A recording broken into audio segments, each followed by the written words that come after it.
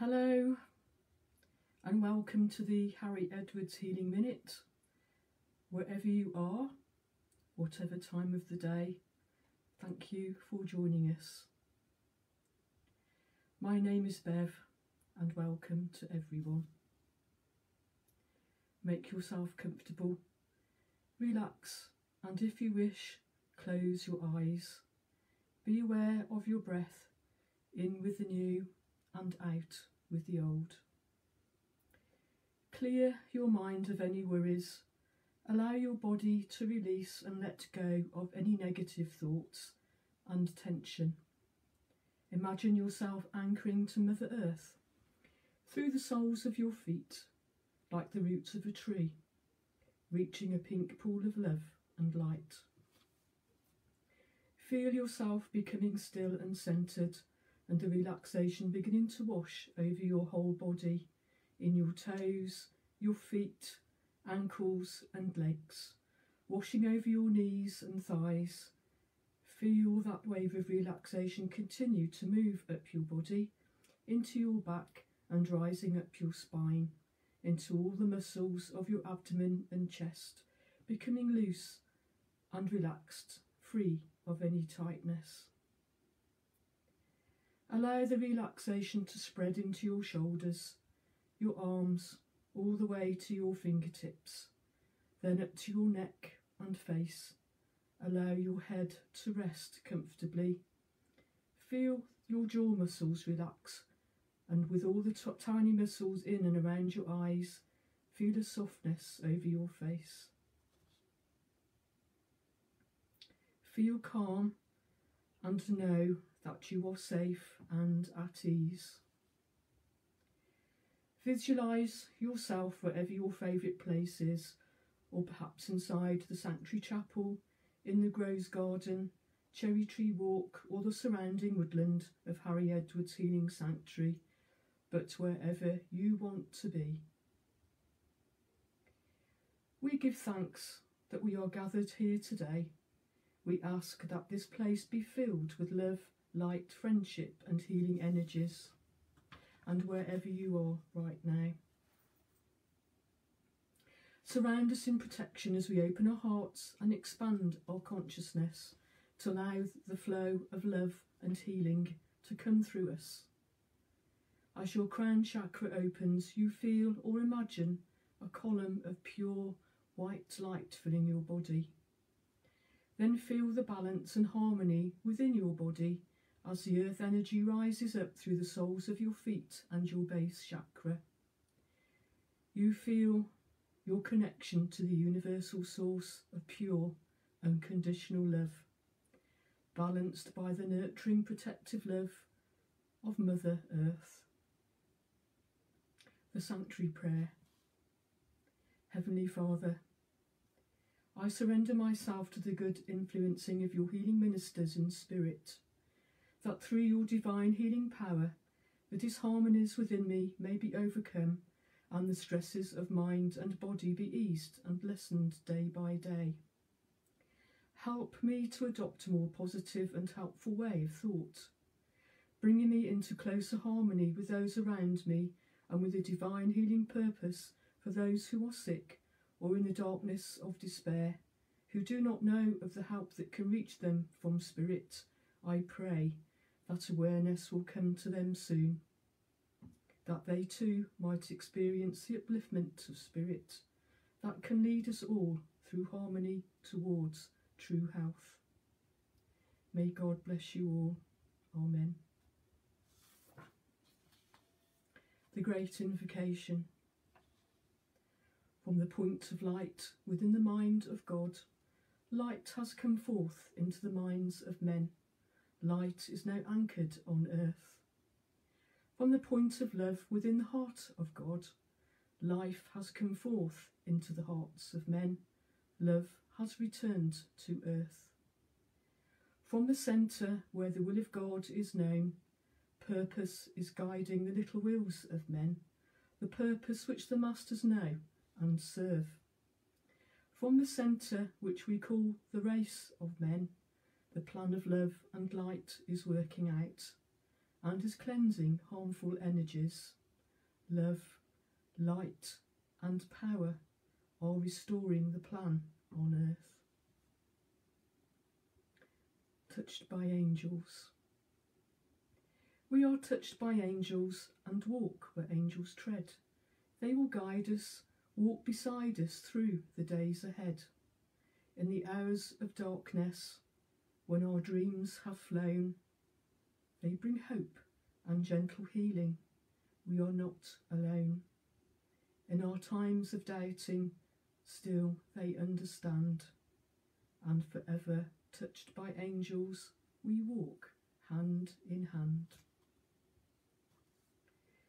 We now ask that all the people whose names we hold in that distant healing folder, and perhaps in your own thoughts and written words, receive healing for their highest good. We also request healing for their family, friends, and people for whom they have requested distant healing. Also send healing for the animals of the world, and especially to our animal friends. And let's not forget the animals and the creatures of the rivers, of the water, of the sea. Now for a minute of silence while these healing energies are sent out to the world.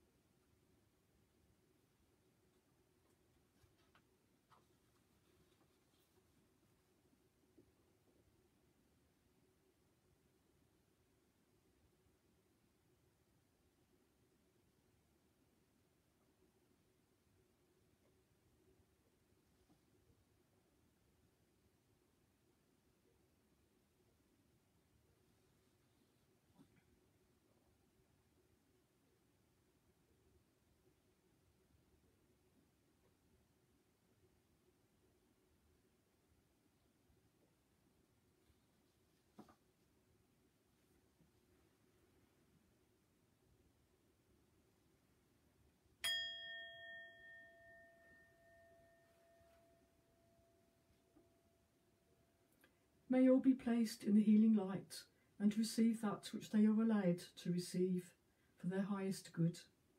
Our thanks and blessings for your help today in sending out the wonderful healing energies, and to all our friends in spirit, thank you. Please continue to contact us in the normal way. You can visit our website for details. We are still just a phone call away. We can chat with you if you need to talk with someone. You can email us and still write a letter.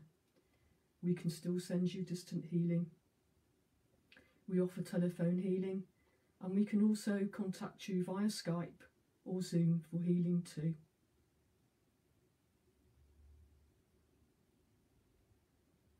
A few notices. Unfortunately, this afternoon there will not be a meditation. It has been postponed, and we will let you know when it will be reinstated. But as we are unable to hold our carol service at the sanctuary this year, once again join us on Facebook and Zoom on Sunday the 13th of December at 2 o'clock in the afternoon, presented by Doreen with Christmas traditions, carols, readings and poems. Thank you.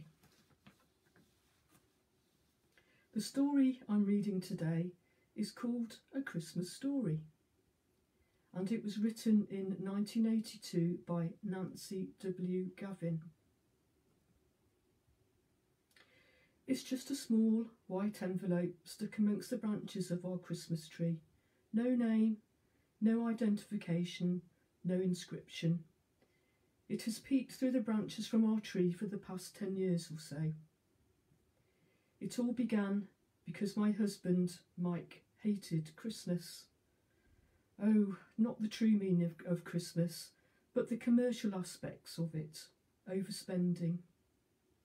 the frantic running around at the last minute to get a tie for the Uncle Harry, and the dusting powder for Grandma, the gifts given in desperation because you couldn't think of anything else. Knowing he felt this way, I decided to bypass the usual shirts, sweaters, ties and so forth. I reached for something special for Mike. The inspiration came in an unusual way.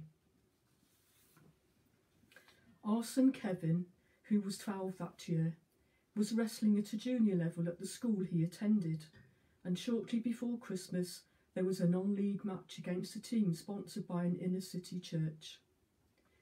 These youngsters, dressed in sneakers, so ragged that the shoelaces seemed to be the only thing holding them together, presented a sharp contrast to our boys in their spiffy blue and gold uniforms and sparkling new wrestling shirts and shoes.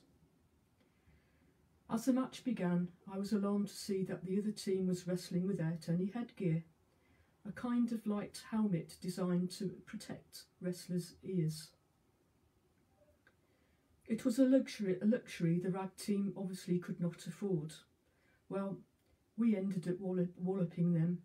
We took every weight class, and as each of the boys got up from the mat, they swaggered around in their tatters with false bravado, a kind of street pride that couldn't acknowledge defeat. Mike, seated beside me, shook his head sadly. "I wish just one of them could have won," he said. "They have a lot of potential, but losing like this could take the heart right out of them." Mike loved all kids, and he knew them, having coached Little League football, baseball and lacrosse. That's when the idea of his present came. That afternoon, I went to a local sporting goods store and bought an assortment of wrestling headgear and shoes and sent them anonymously to the inner city church. On Christmas Eve, I placed the envelope on the tree. Note inside telling Mike what I had done, and this was his gift from me. His smile was the greatest thing about Christmas that year and in succeeding years. For each Christmas, I followed the tradition, one year sending a group of mentally handicapped youngsters to a hockey game, another year a cheque to a pair of elderly brothers whose home had burned down to the ground the week before Christmas, and on and on. The envelope became the highlight of our Christmas. It was always the last opened on Christmas morning, and our children, ignoring their new toys, would stand with wide open anticipation as their dad lifted the envelope from the tree to reveal its contents. As the children grew, the toys gave way to more practical presents, but the envelope never lost its allure. The story doesn't end there. You see, we lost Mike last year due to the dreaded cancer. When Christmas rolled around, I was so wrapped in grief that I barely got up to put the tree up. But Christmas Eve found me placing an envelope on the tree, and in the morning it was joined by 3 more. Each of the children, unbeknown to others, had placed an envelope on their tree for their dad.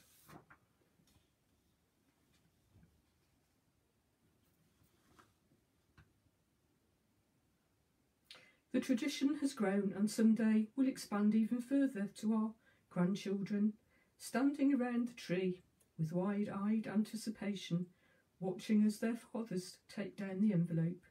Mike's spirit, like the Christmas spirit, will always be with us.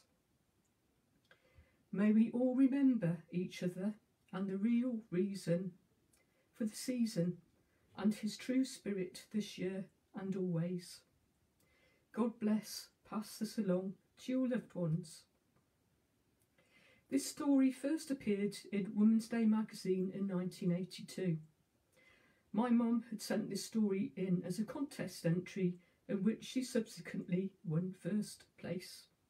Unfortunately, she passed away from cancer 2 years after the story was published, but our family still keeps the tradition started by her and my father, and we have passed it on to our children. And it was written by the son, Kevin Gavin. Thank you for listening.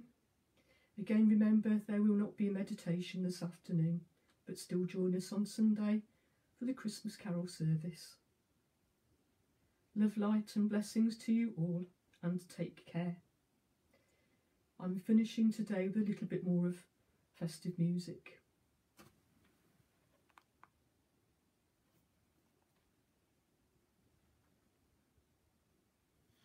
The holly and the ivy, when they are both full grown, over the trees that are in the wood, the holly bears the crown. The rising of the sun and the running of the deer, the playing of the merry organ, sweet singing in the choir. The holly bears a blossom as white as the lily flower, and Mary, oh sweet Jesus Christ, to be our sweet Saviour. The rising of the sun and the running of the deer, the playing of the merry organ, sweet singing in the choir. The holy bears are Bye for now, everybody. Take care and join us tomorrow with John for another 1 minute.